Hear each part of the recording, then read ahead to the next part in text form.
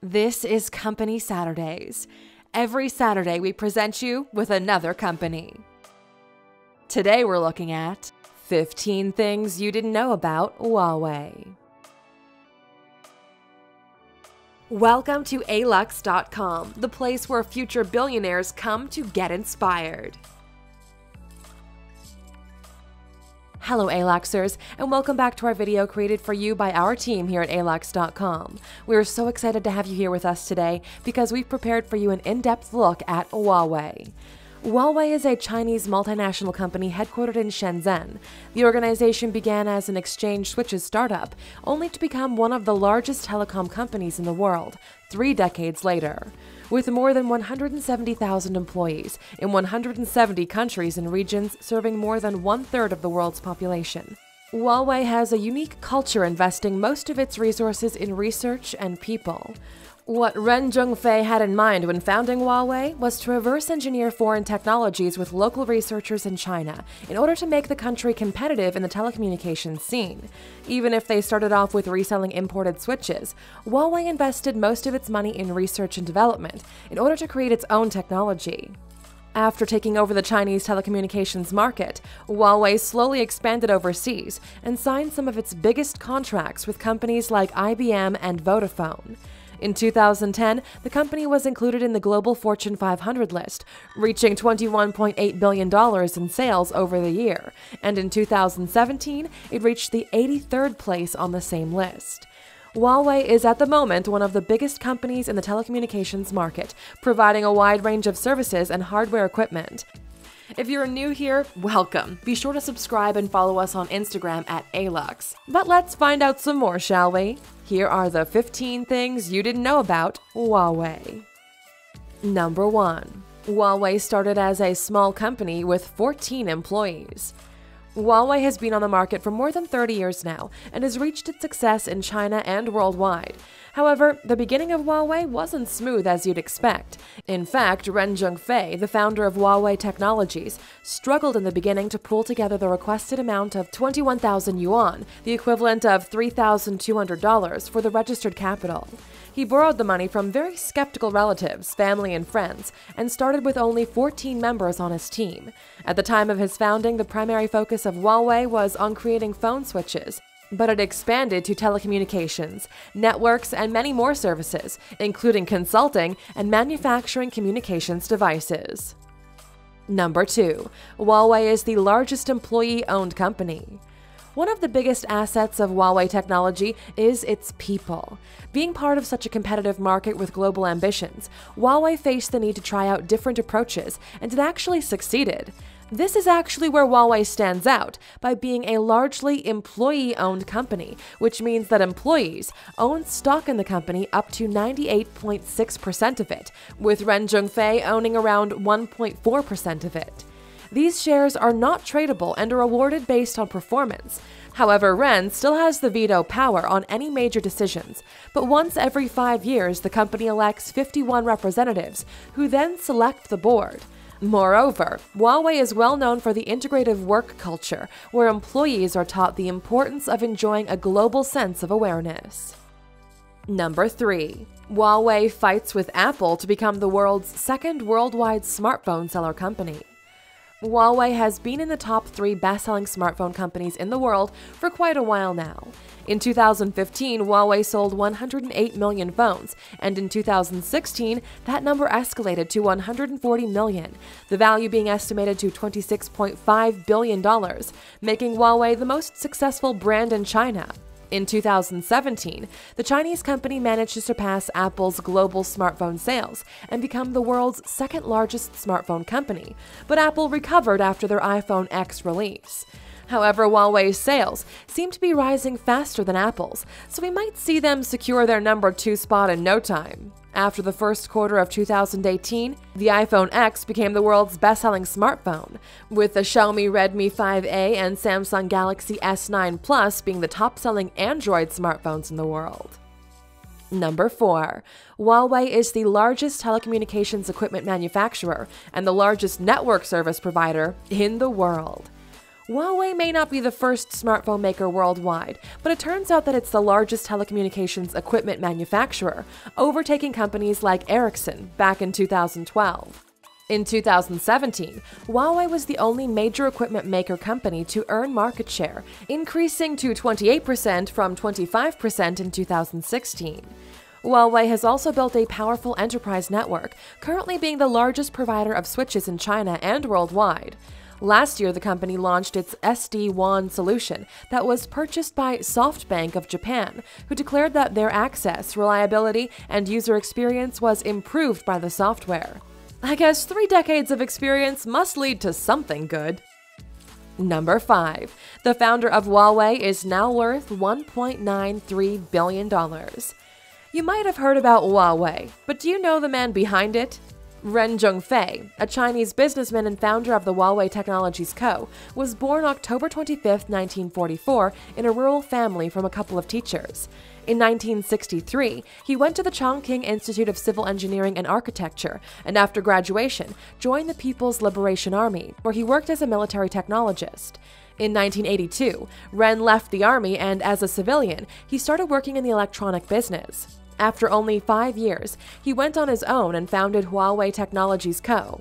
In 2012, as the founder and president of Huawei, Ren was ranked for the first time number 1 on Fortune China's list of the 50 most influential business leaders in China, and has a net worth of $1.93 billion.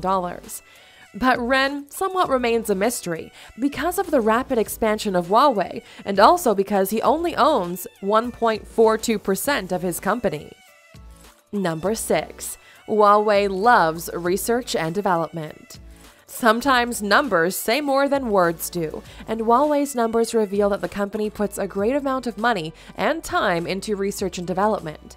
Huawei has 16 research and development offices, 8 innovation centers, and 45 educational centers all over the USA, Europe, and Asia. Around 10% of the company's revenue goes into R&D, which sums up to $45 billion over the last decade. With a global ambition of taking over the big dogs such as Apple and Samsung, there is a need for a different approach. Huawei is constantly investing in global leadership and global thinking. Zhen, the actual president of Huawei, says that it's very important to focus on the individual search for creativity, vitality, and proactivity. Nicely said. Number 7. Huawei was sued by T-Mobile for stealing their technology. According to T-Mobile, back in 2013, a Huawei employee got into its lab and stole parts of the testing robot called Tappy.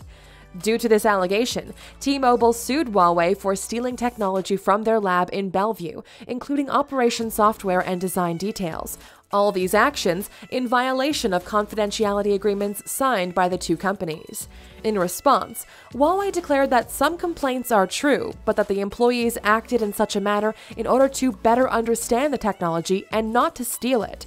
However, the dispute didn't affect the image of Huawei so much, since later that year it won some new contracts in Europe. In 2017, the U.S. courts agreed with T-Mobile in the matter of espionage, and Huawei was sentenced to pay $4.8 million in damages. Number 8. Huawei was included in the world's most respected 200 companies in the world. In a world where the market is so competitive, it's a real challenge to improve your reputation constantly based on consumer recommendations. In China, numbers show that the demand for goods is so high, people would buy from almost anyone, no matter their reputation, which makes brands become sloppy in their quality and approach. However, Huawei stayed true to its global thinking approach and managed to be included in the Forbes list of the top 200 most respected companies in the world in 2007. Then in December 2008, the company was included on the list of the world's most influential companies. Moreover, in 2016, Huawei was ranked 5th place on the list of the most reputable companies in China by the Reputation Institute, based on leadership, consumer perception, products, and services. Number 9. Huawei released the first smartphone with 4 cameras. Huawei launched at the end of 2017 its game-changing and astonishing smartphone, Huawei Mate 10 Lite. This piece of technology was one of the most expected products of the year. The company paid attention to the desires of its consumers and then brought onto the market the only phone with 4 cameras, ready to revolutionize taking photos with a mobile device. The smartphone has a 16-megapixel rear and 13-megapixel front camera, ideal for selfies in which you brag about all the cool destinations you're visiting, right? With this technology, it's now easier than ever to take clear selfies and professional photos. And that's not all. The Mate 10 Lite has a 5.9 full-view display that will show all of your content with life-size accuracy. Way cool. Number 10. Huawei invested $600 million in the development of a 5G network. Between the years of 2013 and 2018, Huawei invested $600 million in the latest trend, the 5G network. Being one of the world's leaders in securing technological patents means for Huawei more responsibility in developing new technologies. Named the foundations of the Fourth Industrial Revolution, the 5G network is expected to power real-time virtual and augmented reality streaming to improve data security and to make mobile devices faster. Besides all of the benefits, Huawei's rotating CEO Eric Xu said that even if the 5G network makes the mobile networks better, it will be hard for operators to gain profit. In spite of that, Huawei will continue to work on development and on products for its customers. Truly, the first 5G-compatible smartphone may be released at the end of 2019. Speaking of smartphones, have you checked out our top 10 most expensive smartphones in the world video yet? Make sure to check it out by clicking in the top right corner and let us know which one's your favorite. Number 11. Huawei is the first company in China that was approved as a supplier by Vodafone Global Supply Chain. Since 2004, Huawei has begun to focus its attention on external sales and started to develop its branding overseas. Huawei announced in 2005 that their foreign contract orders exceeded its domestic sales, and the company signed a global framework agreement with Vodafone, the world's largest mobile operator for mobile infrastructure. This was the first time a telecommunication equipment supplier from China had obtained approved supplier status from Vodafone Global Supply Chain. Huawei is now the supplier for any one of the Vodafone operating companies worldwide. Vodafone's global supply chain director Detlef Schultz affirmed that Huawei had won its place by successfully fulfilling the selection criteria required by Vodafone supplier qualifications. Number 12. Huawei encourages and promotes females in tech. Huawei Kenya extended its commitment to support more women in the information and communications technology sector by adopting a diversity and inclusivity policy in order to see more women in top positions on the technological front. The company has selected some main priority areas to support women and reduce the gender ICT discrepancy in the workforce. Those initiatives include hiring and supporting female employees, providing internships for female students, donating ICT equipment for young girls in schools, and many others. Huawei, the leading global ICT solution provider, made it its mission to bring digital services to every person, home, and organization. To accomplish that, Huawei constantly supports girls and women to be a part of the ICT sector, and we salute them for that. Number 13. Huawei aims to develop the first digital assistant with emotions. Inspired by the movie Her, where a lonely writer develops a romantic relationship with an operating system designed to accomplish every need, Huawei aims to develop its first digital assistant, which will establish an emotional bond with the user in order to give them the most accurate personal experience. Felix Zhang, VP of Software Engineering at Huawei, says that they want to offer emotional interactions due to the growing desire of the users to interact with the system more personally.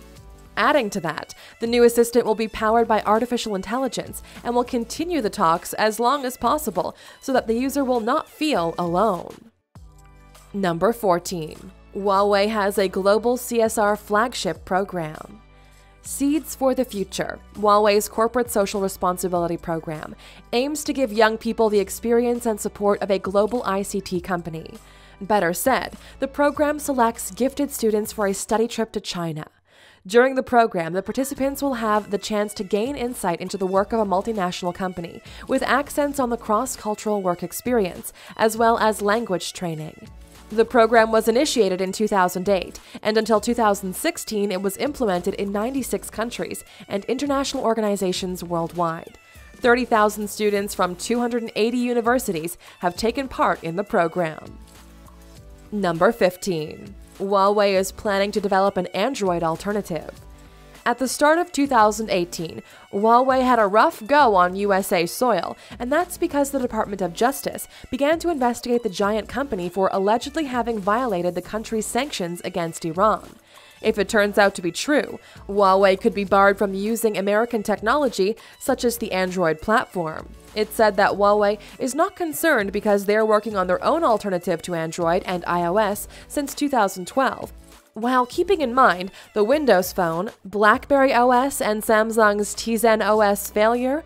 At this point, Huawei's plan seems kind of insane.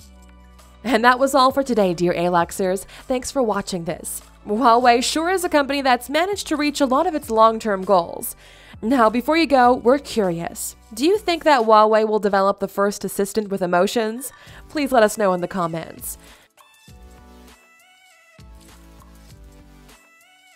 Hey, you still here?